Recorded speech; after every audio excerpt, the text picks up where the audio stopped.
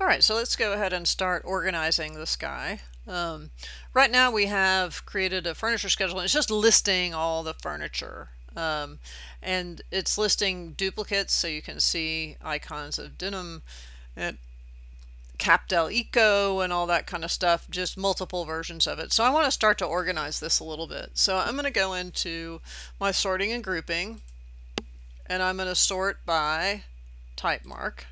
And I'll click OK. And so now it's sorting by type mark, and these are missing type marks. So we can go and fill those in if we want to.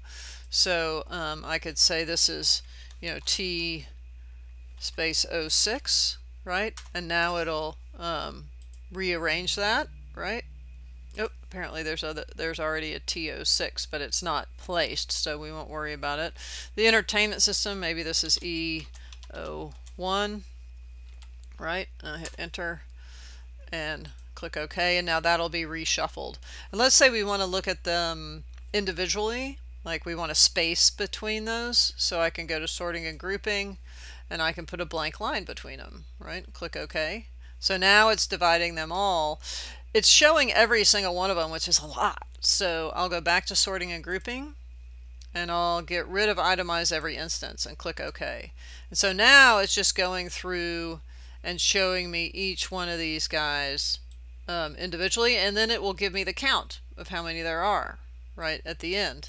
So that's a little better, right?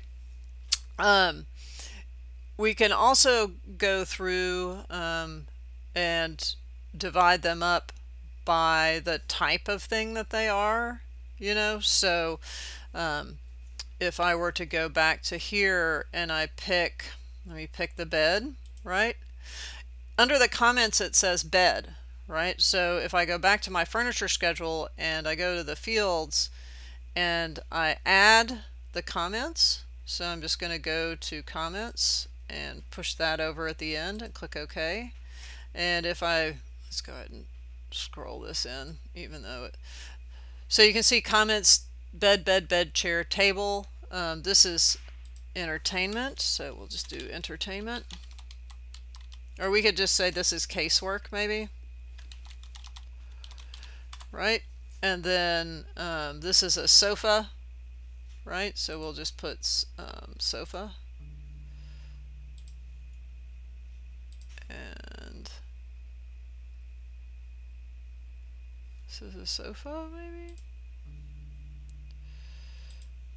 And it's giving me error messages because these are in a group. But you can go through, here's a table, so let's go ahead and make this a table.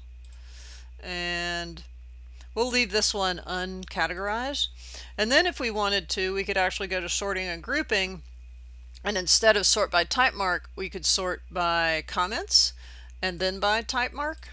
And then if I click OK, boom, it sorts it into the chairs, the beds, the casework, and the tables. Right, gives me all the counts, and this one does not have a comment. So, but if I came in and gave it a comment of table, it would rearrange it down into the tables. Right. I can also come into sorting and grouping, and I can put a header at the top. Right. So bed, casework, chair, sofa, table, and then I can come in and hide this column so it's not there anymore. I don't really need it.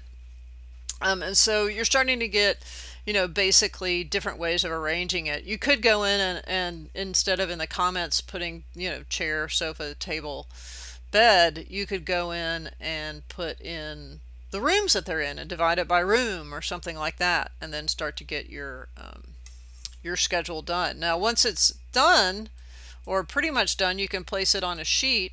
So I'll scroll down here to my sheets, and I'll go to the furniture plan here. And I already have a couple, but I'll pull this new one out. So if I go down, go to my schedules, sorry, went right by them, and I pick that furniture schedule 2, I can pull that out and I'll just place it over here, right? And you can see that it's starting to put those guys in. So I'll go to the, and show you how to enter this image. So if I go to the double click on this, it'll open up the schedule for me again. And if I go to this little dot dot dot under image, I can then go add an image, right? And I'll just add, again, I don't have an image for this one, but you could obviously make one, and I'll click open and click OK. And now it's adding that. And if I go back to the furniture plan, you'll see that it adds that little image in there. And you can have an image, you could have a material, you could do a whole lot of things. The family is the family name, so as it's imported, maybe you don't want that. You have manufacturer name. You can also have a manufacturer number, all that kind of stuff. So whatever it is that you want to show, but maybe at some point, it's good enough just to have, for right now,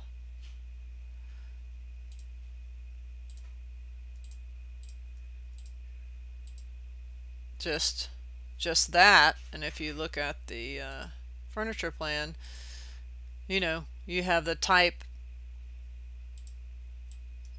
click that out, and the mark and the count. And then I mean, man, some of them, they just name these things to no end. Like these little guys are super long. So you could go in and change the type name. You just go to edit type and rename it and make it a more simple name. Again, there's a lot of variation in the way that this furniture is made, so sometimes you need to do a little work to get what you need, right? All right.